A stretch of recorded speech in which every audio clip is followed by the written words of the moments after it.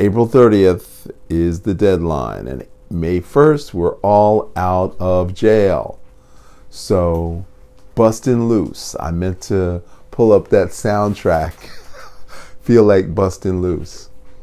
So, what are we going to do for the next 21 days? Well, I'm going to talk you through it. We're going to do something different every day for 21 days to prepare us for when we get out of jail. Self-imposed, of course. So we're going to break this into 21 days into 3 weeks.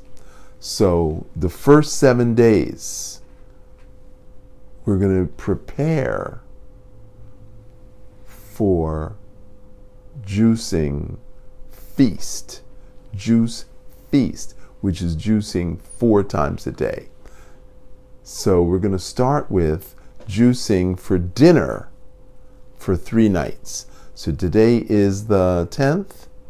So 11th, 12th, 13th, we're going to juice for dinner. You're going to eat fruit for breakfast, and you're going to eat salad for lunch. Then the next 4 days, we're going to juice for breakfast and dinner, and you're going to eat salad for lunch. So that's 7 days. So that's the 10th. That's the 11th, 12th, 13th, 14th, 17th. Then the 18th day, we're going to go to juicing 4 times a day. So what's in this juice? You want to know. 50% celery, 25% carrot, 25% beet, a 2-ounce piece, a 2-inch piece of ginger, a 2-inch piece of turmeric. So that's fresh ginger, fresh turmeric, 6 ounces of celery, 3 ounces of carrot, 3 ounces of beet. So that's right around 12.5 ounces, which you're going to take 4 times a day for the second week. Then the third week, we're going to go into raw, all raw, and we're going to make a pesto, a nut meat pate. So my favorite is pumpkin seed and basil. So we're going to take a bunch of basil, we're going to take 6 ounces of pumpkin seeds, 3 ounces of olive oil, 5 little teeth of garlic, a sprinkle of turmeric, a sprinkle of soy sauce, high-speed blender, and that's going to be our pesto. We can also do that with spinach and walnuts. We can also do that with cilantro and Brazil nuts. We can also do that with almonds and sun-dried tomatoes. We can also do that with cashew and collard greens or sunflower seeds and kale. So I've got 7 different flavors.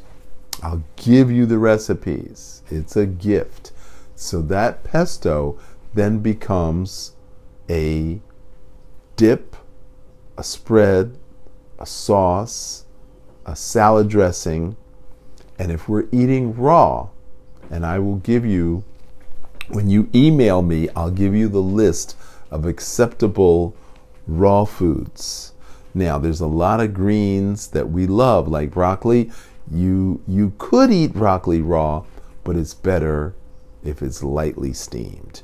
You could eat snow peas raw, but it's better if they're lightly steamed.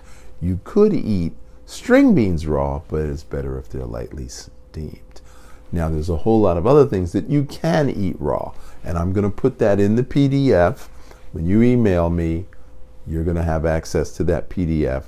What's better steamed, what's better raw, and then how to make the nut meat pate and how to put that on your, make it a dip, a spread, a sauce, or a dressing.